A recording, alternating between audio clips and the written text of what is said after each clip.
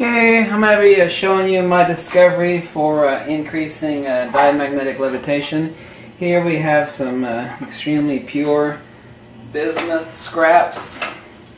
I would normally be wearing a long sleeve shirt and a gas mask while doing this, but I'm going to risk it here because it is 99.99% pure bismuth. By the way, all bismuth, like all lead is depleted uranium, all bismuth comes from depleted neptunium. Interesting fact is that the Department of Energy only a few years ago released the fact that we talk about plutonium bombs and uranium bombs, but actually neptunium is also fissionable into a nuclear device. Now the special nature, you can read all about bismuth in my book, Uncovering the Missing. See, we've already got liquid down here on the bottom. The secret nature of bismuth is that it's the only a stable element. Anything above this in weight is extremely radioactive and toxic and just will absolutely kill you, or it'll just murder you, basically. It is the universe's most stable diamagnetic element. Now, there's no such thing as superconductivity. Superconductivity is a misnomer. What it is extremely low magnetic permeability. I mean, I've been playing with superconductor sets my entire life. Now, by the way, you would never want to cook bismuth in your house like I'm doing right now, especially not wearing a gas mask. And if you dare get it wet, it will splatter on you and it will burn the shit out of you, so don't even think about doing what I'm doing right now. Over here on the left, I have the cut-off bottom of a soda can, and underneath that I have a 2x2 by 1 inch neodymium iron boron N50 Gauss magnet. And my discovery is that I'm actually able to change the nature of diamagnetic levitation by cooling the bismuth. By the way, you see the bismuth shrinking? As it turns into a liquid, it shrinks. It's fascinating, and expands as it cools. But unlike a lot of other stuff that expands when it heats, bismuth expands, it contracts while it heats. And I'm actually skimming off the excess here of the bismuth. But yeah, all bismuth is depleted neptunium. Bismuth as a naturally occurring element basically doesn't exist, but this is also nature's most stable element. You can actually see the purple and blue hues of the bismuth oxidation going on there. It is a very brittle element. You can have a large chunk of it and kind of snap it by dropping it on a carpeted floor like a cracker. Not pretty much, kind of.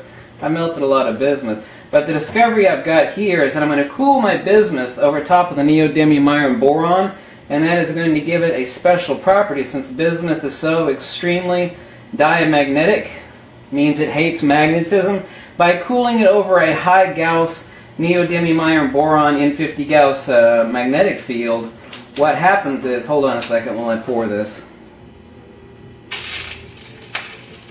And I'm going to pour my excess over here. And let it sizzle and bake. And right now it's cooling over top of the neodymium. If there are any, I gotta stand back, if there are any air bubbles in that clay between the soda pop bottle bottom and the magnet is some modeling clay. If there are any air bubbles in there, they could actually expand really fast and explode and throw liquid bismuth around. You can see the multicolored nature of the pan here. You see the purple and blue hues. That's the oxidized bismuth. And you can see the fork here. I think this fork is pretty much destroyed. I've used it a few times in my gloved hands here. Like I said, normally you don't even think about doing this in your house like I just did. And normally I wear a gas mask. I've melted a lot of bismuth. This is an important discovery, really important. I'm actually able to change by programming the magnetodielectric nature of the bismuth as it cools. When it cools, it expands. It expanded really quickly. You probably can't see it on the current zoom that I've got. But like diamagnetic levitation kits, by cooling No one on Earth has ever seen this before. Some people have wanted me to explain this before, but I finally am.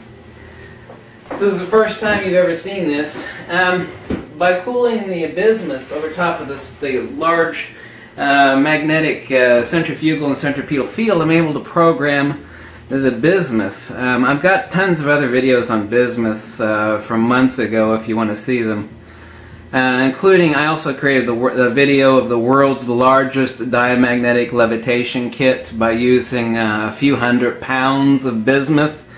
Bismuth is, there's some fascinating properties of bismuth that science is only recently uncovering. Because it is so extremely diamagnetic, it has in certain conductivity compounds properties that are almost quasi-magical, not literally magical, but just almost unbelievable, to the point of, you know, that's just impossible. They're starting to understand the quasi-state of bismuth. But it has to do with why bismuth is so incredibly stable as an element.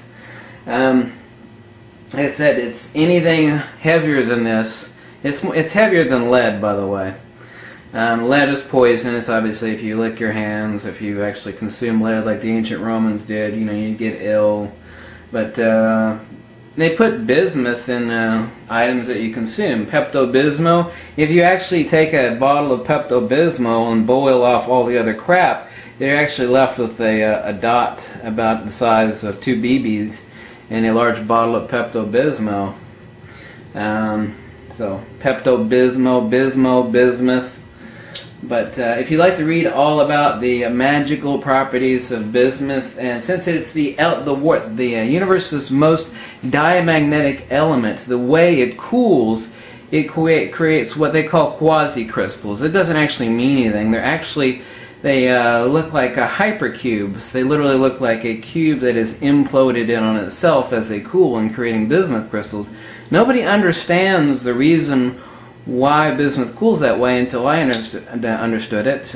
You know, because bismuth is so extremely diamagnetic, which means it repulses magnetism. It has extremely low magnetic permeability. But I understand why bismuth creates the crystals that it does, and I explained that in the third book, Uncovering the Mystic Secrets of Magnetism. You can download it for free on archive.org. And you can also go on eBay and type in bismuth crystals and see some of the perfect cubes. They look like hypercubes. I'm trying to think of the ancient mythology. It's called tesseract. A tesseract. It's literally an inverse cube. It's a counter-spatial cube instead of a crystal growing like a quartz crystal, not a quartz crystal, which doesn't create cubes like that, but rather fluorite cubes, like an inverse octahedral, except these are inverse cubes, so it's a hypercube.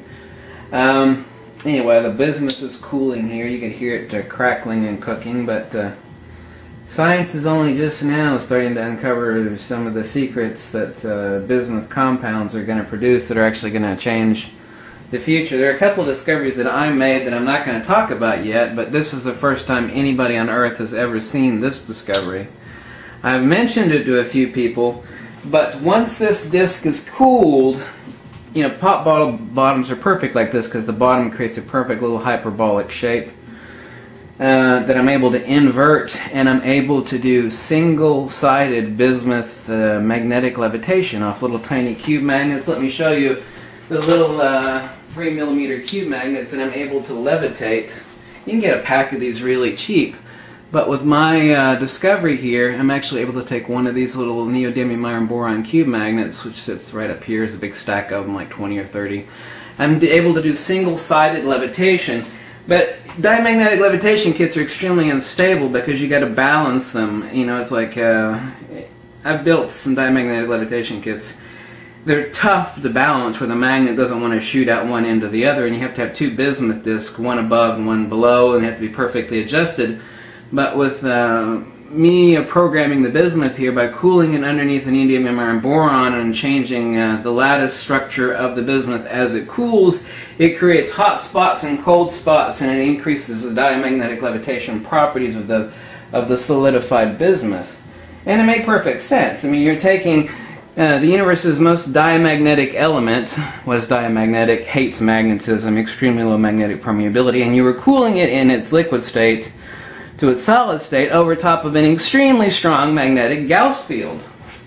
And, you know, just kind of the idea of like, God, duh, why hasn't anybody thought of this before? It's like, I know there have to be special properties if you do this, and oh my God, yes there are. So, you're the first people in the world that are seeing this, and it'll take about another 10 minutes for this stuff to cool down before I actually crack it open underneath the sink there, and what will happen is it'll create a little bismuth, little bismuth disc.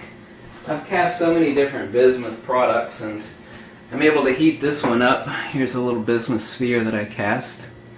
I've created a few of these, and it's just insanely heavy. Like I said, it's heavier than lead, but it's perfectly safe.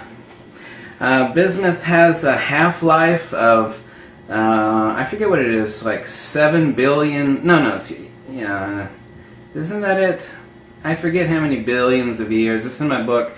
The billions of years, the half-life of bismuth. Bismuth is super, super, super slightly radioactive, but it is so low a level of radioactivity that it's basically harmless to human beings. Also, if you're interested, check back on some of my other videos on my prototype that I'm actually upscaling right here. I want to show you the bottom of it. I don't know how to explain this, otherwise you people think it is implausible. I talked to other people that are interested in field dynamics and field theory, but everybody that holds this is fascinated by it, because if you actually hold it like this and drop it slowly towards the earth, you actually get, let's just say, variable gravitational difference spreads on the device. I'm able to figure that understanding the nature of dielectricity and what gravity is denotatively rather than connotatively, able to create a device that, I won't say it's anti-gravity, but it actually changes the vectors of acceleration of the property of the object that I just showed you towards the Earth, and anybody that actually holds it in their hands can feel it. And it's rather fascinating. I don't care if anybody believes me on that. It's like, well, you're talking about an anti-gravity device. But all I have to do is say, if you're ever by my house and you want to swing by and hold it, you can't have it. I've got 2 of them, and a safe prototype with somebody else. But if you ever swing by my house and you want to hold it and you know, just see for yourself, you'll be shocked. You can't take one with you. I'm not going to tell you how it works, but believe it or not, that's true. I kind of hate to talk about it because it sounds so fantastical and unbelievable that no one would believe it. But anyway, enough of the cooling bismuth, and I'll end this video. But at least you saw it here first, and I'll catch you later.